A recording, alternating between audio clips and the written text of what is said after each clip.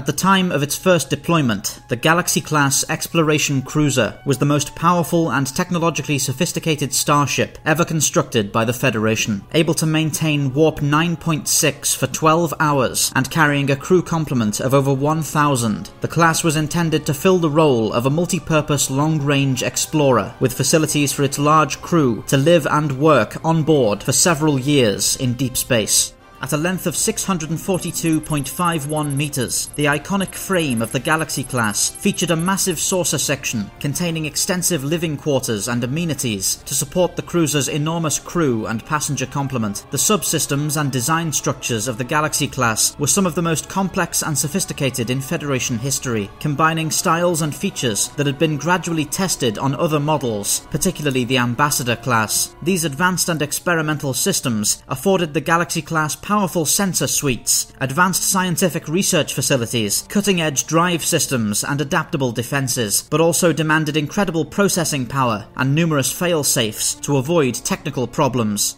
The Galaxy-class development program began in 2343, with the majority of design and construction efforts taking place at Utopia Planitia shipyards on Mars. The newly developed model of warp core intended for use by the Galaxy-class was designed independently at Outpost Seren T1 under the supervision of famed warp field specialist Dr. Leah Brahms and her theoretical propulsion group. The advanced warp core of a Galaxy-class ship was able to generate approximately 12.75 billion gigawatts of power, and the full structure of the core took up over 12 decks of vertical space within the vessel's engineering hull. For the first 7 years of its service, the Galaxy-class was the fastest vessel ever designed by the Federation, a title that was claimed by the Intrepid-class long-range science ship in 2371. Though designed for the purpose of research and exploration, the Galaxy-class was far from defenseless in combat. The vessel carried 14 Type 10 phaser arrays, 2 configurable torpedo launchers, each linked to a shared magazine of 250 photon warheads, and a complement of antimatter mines. Both of the ship's torpedo launchers were able to fire volleys of up to 5 warheads simultaneously, even programming individual projectiles to pursue different targets when faced with multiple attackers. The ship's deflector shields were also impressive, but the vessel's wide profile made evasive action somewhat difficult, putting more pressure on the shield system to resist incoming fire. This shortcoming sometimes caused the Galaxy-class to struggle when faced with purpose-built warships, especially if outnumbered or caught in a drawn-out engagement. The main bridge of the Galaxy-class presents a broad and well-spaced layout, placing the main tactical controls across a wide railing circling behind the main command area. The bridge featured numerous modular stations that could be used to manage engineering or medical functions should the situation demand it, and replicator facilities were readily available for use by bridge officers. The forward-starboard side of the bridge featured an emergency turbolift shaft leading directly to the battle bridge. This feature was reserved for use in emergency saucer separations or bridge evacuations.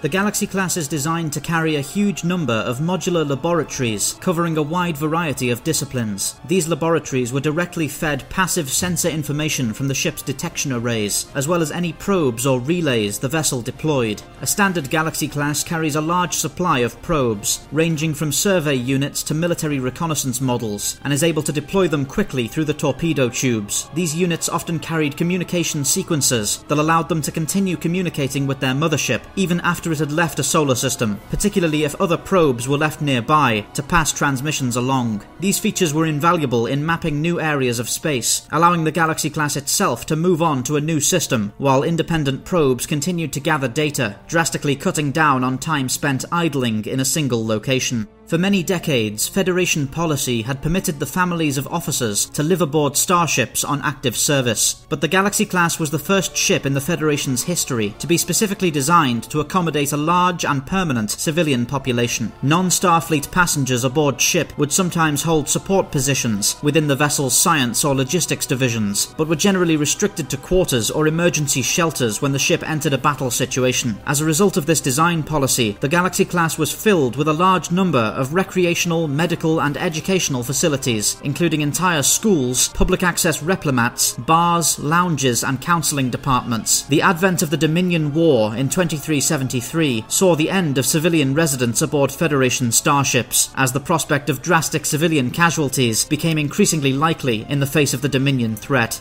In the event of a catastrophic emergency, a Galaxy-class vessel is able to decouple its entire saucer section from the secondary hull, creating two independent, self-contained spacecraft. The saucer section was not capable of unassisted warp flight while separated, but was instead meant to serve as a huge lifeboat for the ship's civilian population and non-essential personnel, if the situation called for it. The ship's star drive section would be operated by the vessel's senior staff from the battle bridge on Deck 8, and was expected to continue engaging any hostile force until the saucer section could escape the engagement zone or make a forced landing onto a planetary surface. Should the saucer be separated while the vessel is under warp power, the star drive section is able to continue extending the ship's warp bubble around the saucer section for a short time, imparting enough momentum to carry the saucer through a short FTL hop to a safe area while distracting any pursuers.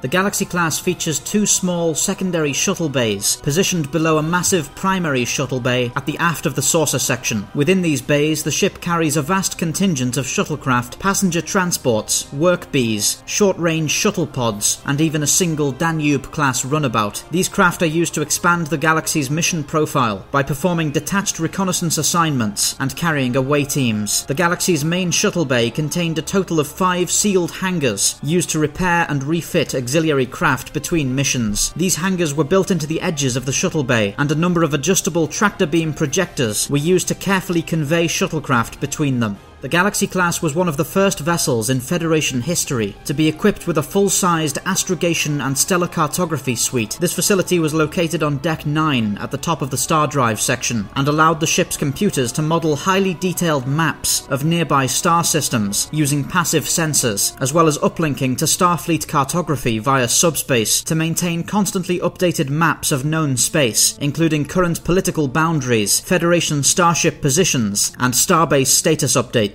As a dedicated explorer ship, the Galaxy-class was designed to serve as a mobile embassy for use in first contact scenarios and delicate negotiations. The vessel carried numerous luxury suites intended to house visiting ambassadors, and the senior officers' conference room could be quickly arranged to serve as a diplomatic lounge, allowing any visiting dignitaries to easily access navigational data and communication systems to remain in contact with their own government or starship throughout the proceedings. With the exception of the battle bridge and its surrounding area, almost every compartment within the Galaxy-class was designed in a far more civilian and comfortable style than was traditional on Starfleet vessels. This was partially an accommodation for the ship's embarked families, but also a result of the vessel's long-haul mission profile, creating an environment where Starfleet officers can live and work in comfort and security over years-long exploratory assignments. The initial wave of Galaxy-class vessels to be commissioned included the prototype USS Galaxy, the USS Yamato, and most crucially the Uss Enterprise-D, the newest flagship of the Federation. Commanded by Captain Jean-Luc Picard, the Enterprise went on to become one of the most historically significant starships in Federation history, making first contact with dozens of new races, charting huge regions of previously unexplored space, and even saving Earth itself from devastation at the hands of the Borg Collective.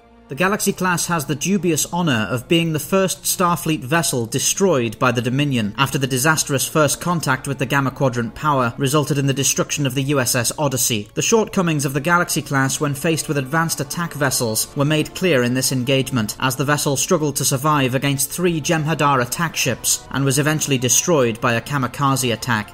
Following the formal outbreak of the Dominion War in 2373, many vessels of the Galaxy-class were refitted to increase their survivability and effectiveness in heavy combat, being fitted with a 3rd torpedo launcher and additional phaser arrays, as well as even more powerful shields. Some ships of the class, such as the USS Venture, were even fitted with nacelle-mounted secondary phaser strips, increasing the vessel's defensive coverage even further. Though most wartime Galaxy-class vessels were refits, some were constructed to combat specifications during the war. These ships were assembled with expanded tactical systems, but without most of the internal utilities of a standard Galaxy class, departing the shipyards with almost 65% of their internal volume empty. In battle with the Dominion, Galaxy class vessels were used to lead battle groups known as Galaxy Wings, each built around a single Galaxy class ship and containing a number of support ships, tenders, escort vessels and fighter squadrons. The large main shuttle bay of these wartime Galaxy class vessels were often loaded with Peregrine-class attack fighters for use in diversionary tactics or short-range combat sorties.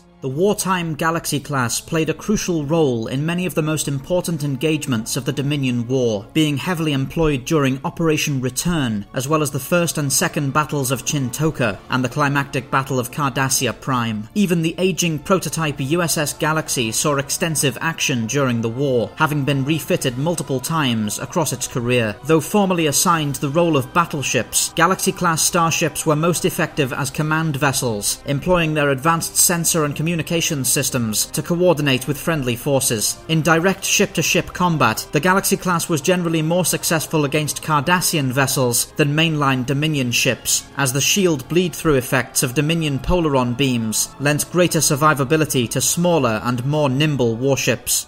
Following the Treaty of Bajor and the conclusion of the Dominion War, the Galaxy class was reassigned to exploratory and humanitarian assignments. The initial design of the Galaxy class had projected a potential 100-year service life, and in spite of new designs like the Intrepid and Sovereign class vessels taking center stage, construction of new Galaxy class starships showed no signs of slowing across the late 24th century.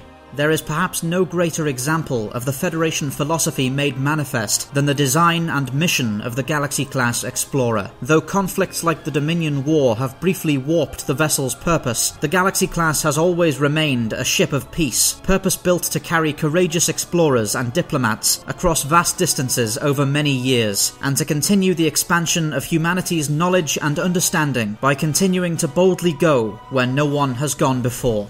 Thank you for watching. Please remember to follow the link below to check out our announcement for our upcoming original sci-fi drama, The Sojourn.